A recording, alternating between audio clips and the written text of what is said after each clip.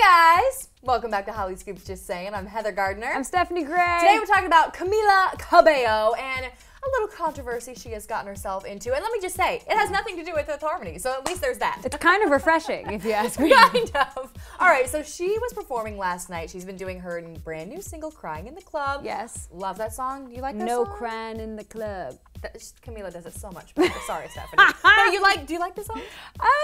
Yeah, I need to hear it a few more times. Yeah, it's catchy, it's poppy, it's a good first song. I hope there's more. I like the message, no crying in the club, because you know that when you're in the club or even a friggin' bar and you see that drunk girl who's crying, it's just like, that's really go sad. home, That's a get it buzzkill. together. Yeah, no crying in the club. So she's been performing this song a ton since the Billboard Music Awards a few weeks ago. That was her big debut. Yeah. So she was over in Britain last night Yes. for Britain's Got Talent, and she performed. But Twitter, they didn't like it so much. No.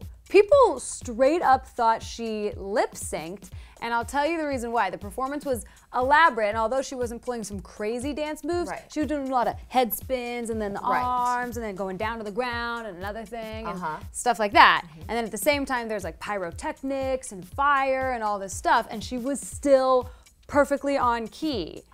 And people were like, it's too good to be true. Isn't that terrible? Nobody's that good.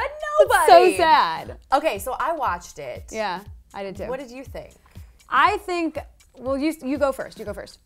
Okay, I love how you said it was like perfect because I thought it was pitchy.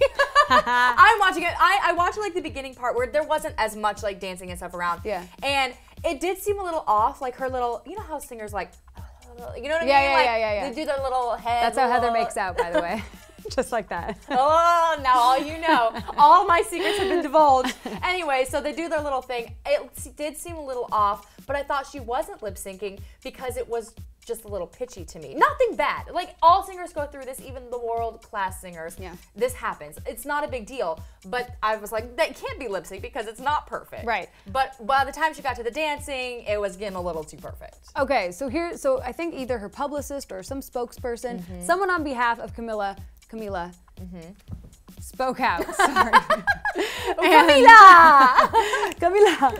Someone spoke out on her behalf and they said, look, there's 3 vocals to the song, okay? So there's like the chorus, the background stuff, and then the main vocals. And she was doing the main vocals, but yes, lip synced in the background is like the chorus and stuff like that. So during the pyrotechnic stuff, and especially when she was really dancing on the floor and getting all up in there, that's when it was mostly the chorus. So yes, I think she was lip syncing in that particular moment, but it was supposed to be the lip synced part. Yeah. Does that make sense? I mean, a lot of singers do this. Justin Bieber has fallen on stage, mic goes flying, and he's still perfectly on pitch, and you know he's like on the ground. Like, you know he's lip syncing. Britney Spears. Yes, Britney's There was done that whole this. thing. I mean, she was freaking going to town with these dance numbers.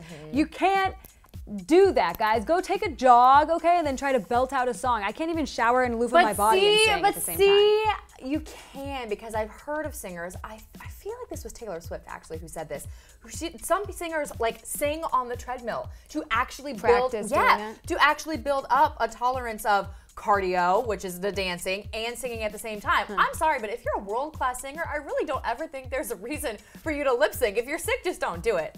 I just don't ever think so. What was the controversy with someone lip syncing on? It was Ashley Simpson on SNL. Yes, on SNL. Yes, you guys. Who can forget?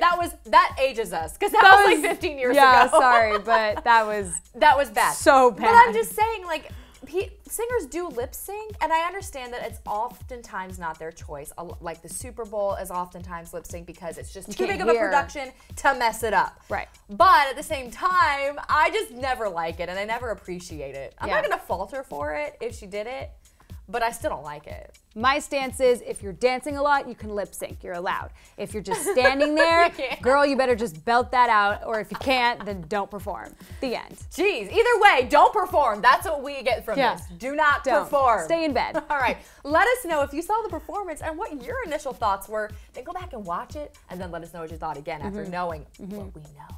All right, subscribe to our channel also, and we'll see you back here tomorrow, guys. Later, gang.